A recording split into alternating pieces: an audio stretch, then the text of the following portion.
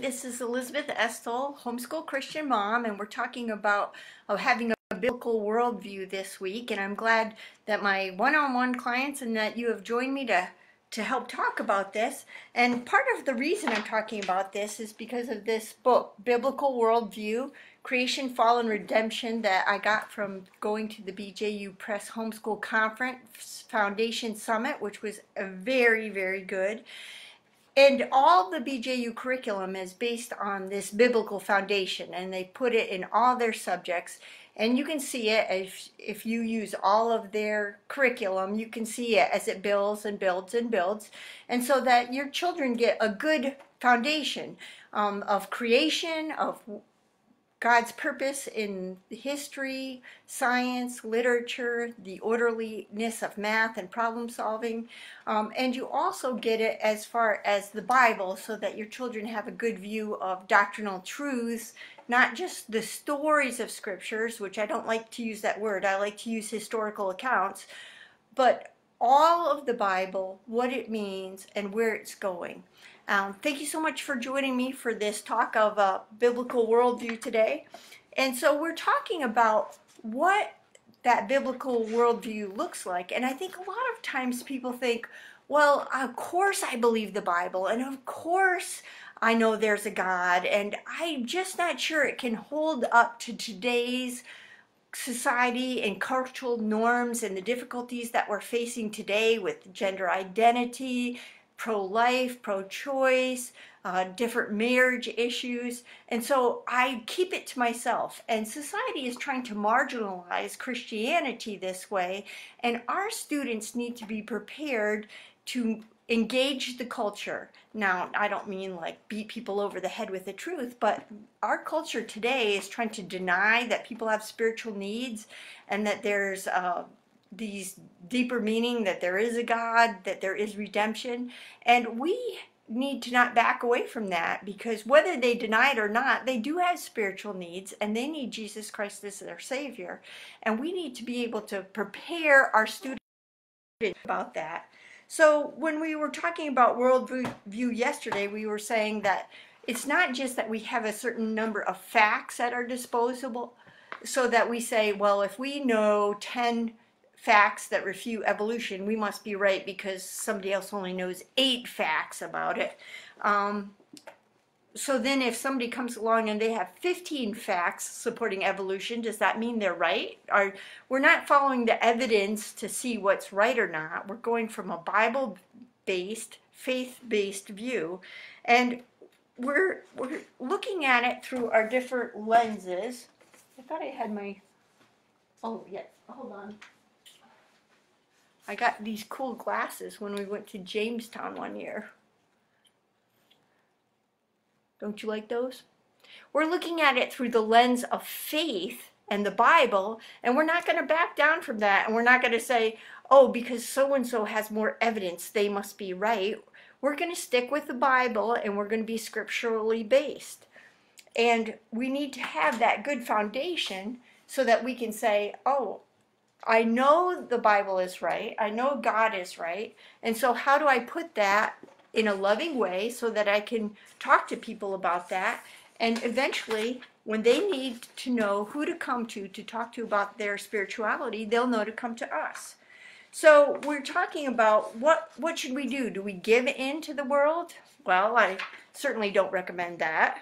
Do we give in just a little because maybe we don't understand it quite all, so maybe we're partially right, and maybe some evolution was in the world, and maybe this kind of behavior or that kind of behavior is okay? No, the Bible speaks about things and we need to go with that.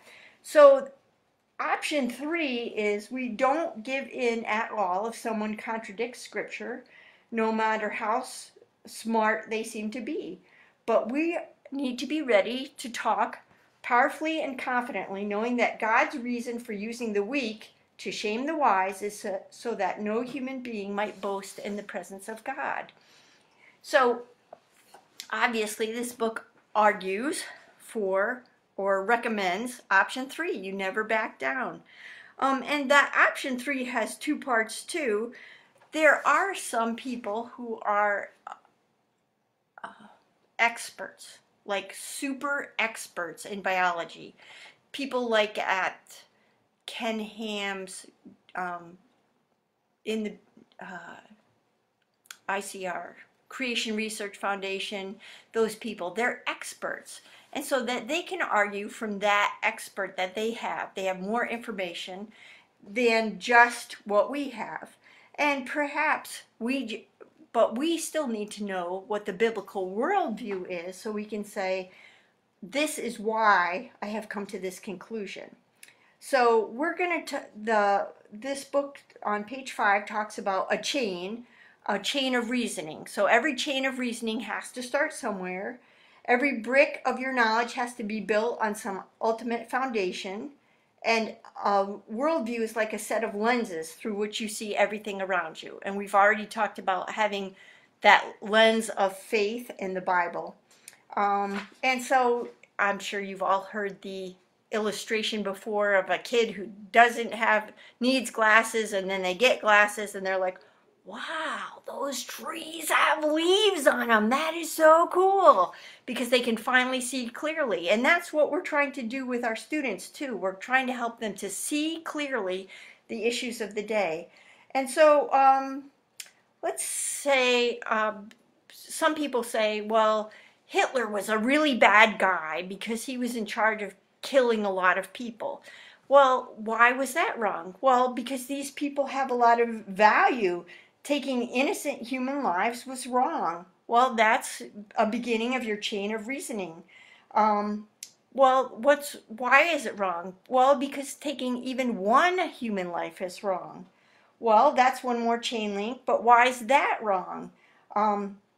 Human life should not be taken without just cause, because human life is intrinsically valuable, and that's what it says in the Constitution. We hold these truths to be self-evident, that all men are created equal, and they are endowed by their Creator with certain unalienable rights. By saying that, Jefferson added one more link to the chain. Humanity gets its value from its Creator.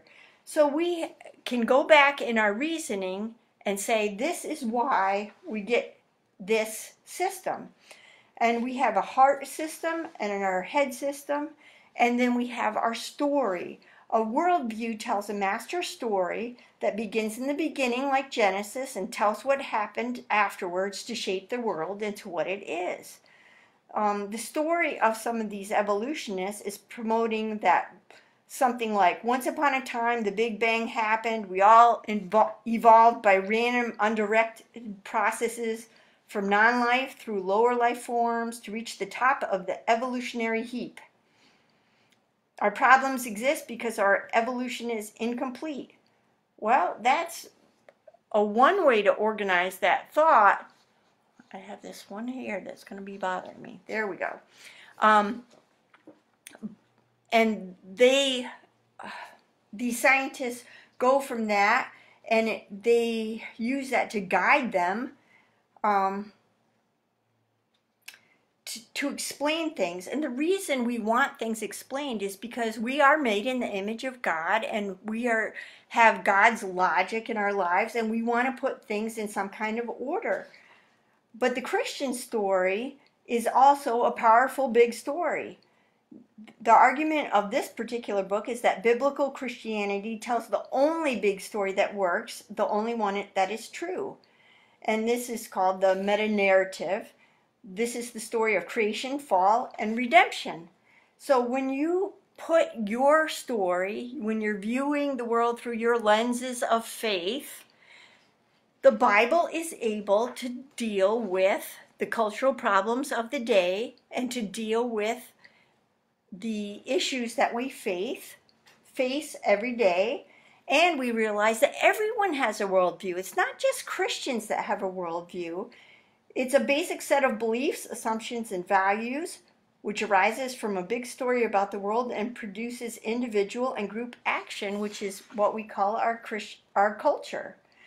Many liberals, influenced by a secularist worldview, don't like to be upfront about their deepest beliefs, values, and commitments. They hide behind a veneer of neutrality. But when you really talk to them, they've got a different worldview, and that's how come they come to a different conclusion.